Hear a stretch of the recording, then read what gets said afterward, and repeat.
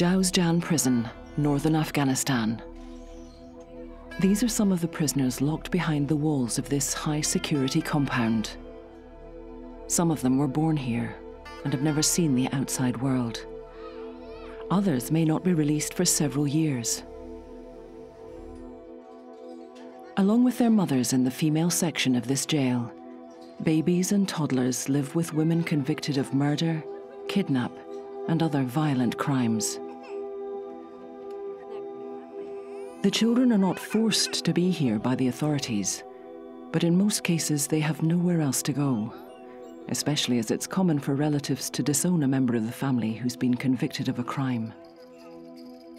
In this system, the innocent are mixed together with the guilty.